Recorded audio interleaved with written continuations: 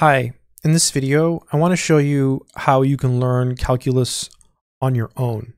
I'm going to teach you how, and I'm going to show you 3 different ways to do it.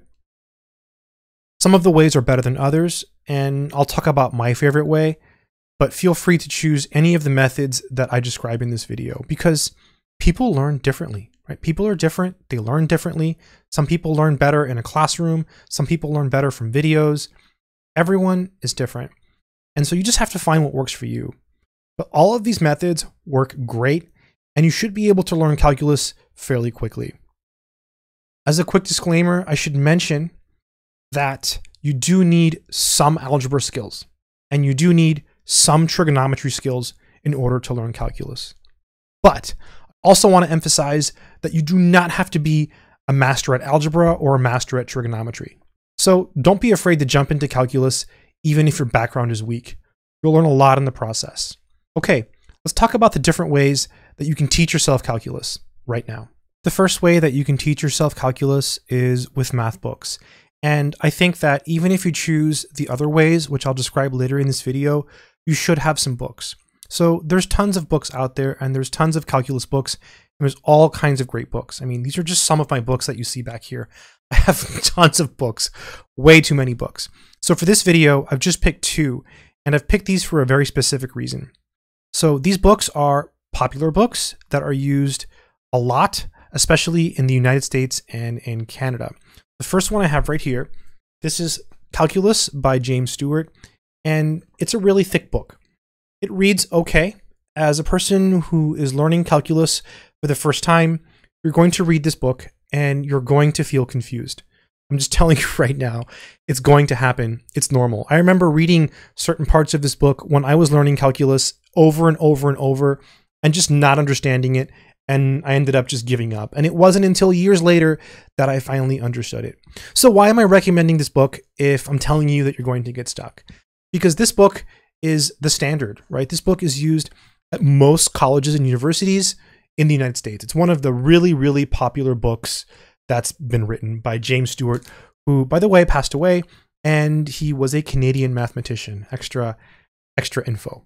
This book has really good exercises, and it comes with solutions to the odd numbered problems. You get answers to all the odd numbered problems. So worth getting and a great way to learn calculus. So what you do with this book, or the other book which I'm going to show you, is you set a time, you sit down maybe for an hour a day, and you just do as many problems as you can from this book, right? And just focus on the ones that you have answers to, which are the odd numbered problems.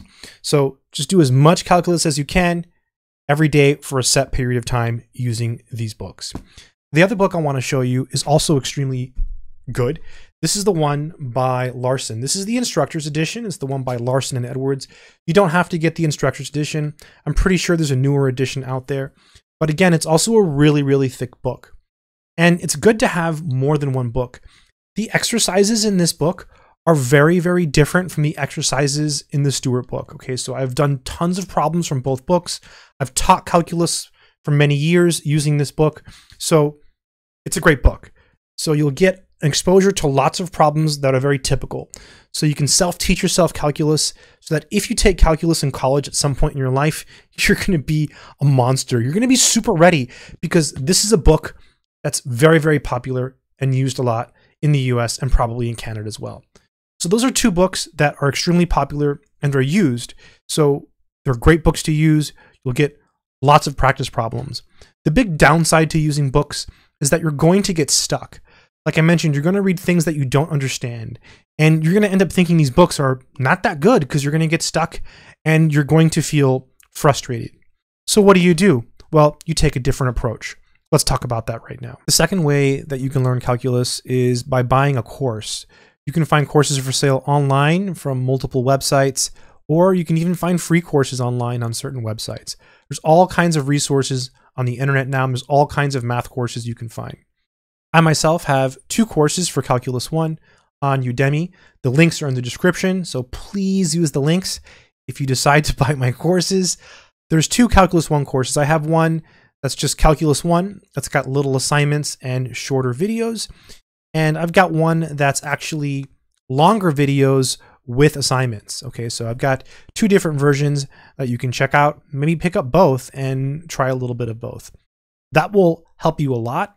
And these books can supplement that quite a bit. So that's a really good way to learn math, is by taking an online course. I think that can help you a lot in your journey in learning calculus. In fact, combining the book with the courses is probably going to be an awesome idea.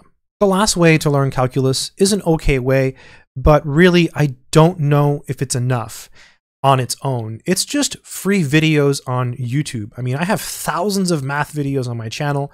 There's thousands of videos on YouTube. There's all kinds of great math videos.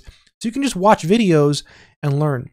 The problem with videos is that it takes longer, right? If there's a video of someone explaining a problem and it takes them 3 minutes to explain the problem, chances are you can do that problem in 20 seconds or 30 seconds or a minute, right? Depending on the difficulty of the problem.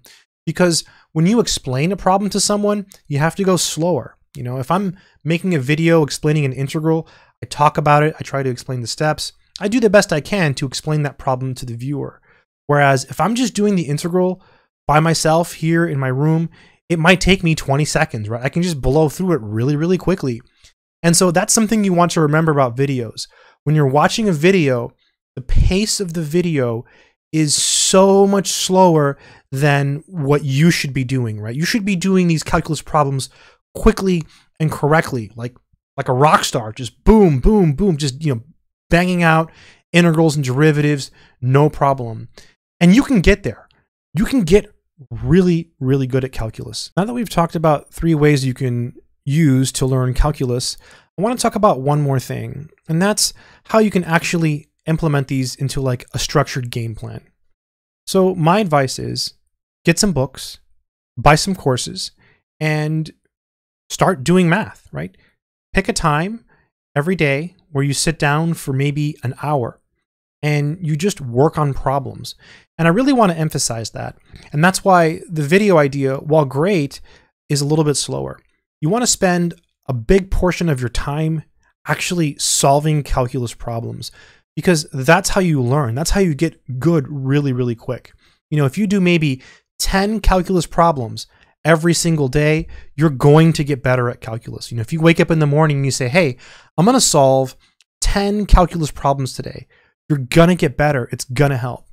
And that's why I think my favorite way out of the 3 I described is the books. I think books are the way to go, obviously, right? That's why I have so many books. Books are faster. The biggest downside with the books is that you're going to get stuck and you're going to get frustrated. And I think that the sooner you accept that you're going to get stuck and you're going to be frustrated, and the sooner you realize it's normal, the faster you can get over it.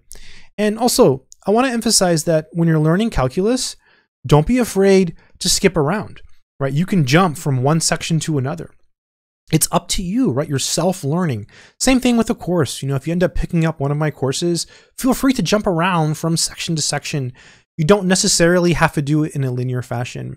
Sure, it's taught in a linear fashion, and there are prereqs to certain things, which makes it a little bit more challenging sometimes to jump ahead, but it's also a little bit more fun, right? I mean, you could learn how to integrate by learning some of the rules of integration even before you do some of the other stuff. So you can learn a lot of math. You can learn a lot of calculus more than you think, right? You'd be surprised how much calculus you learn, or you can learn, with just some basic algebra and just some basic trigonometry. Again, the 2 books I'm recommending for this process are the one by Stewart, this one right here, and also the one by Larson, this one right here. I'll try to leave links in the description to these books and also the courses if you decide to pick them up.